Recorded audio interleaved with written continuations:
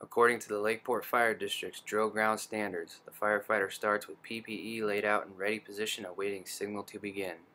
Next, the firefighter removes duty boots and places the flash hood over his head, leaving the hood on his head while coat is donned.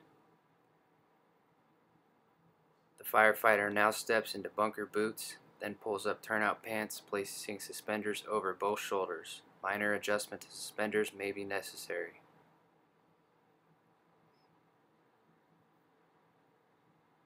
Next, the firefighter closes and buckles turnout pant opening. The firefighter now picks up and dons his radio strap. Now the firefighter picks up and dons turnout coat. The firefighter then buckles all hook and D closures of the turnout coat.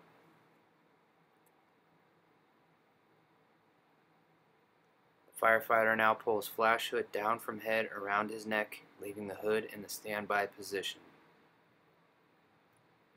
Next, the firefighter picks up helmet and places it on his head, ensuring the ratchet is tight and chin strap is drawn. Finally, the firefighter picks up and dons both gloves. Once both gloves are donned and all components of his PPE are properly worn, he claps out, signaling completion of the evolution.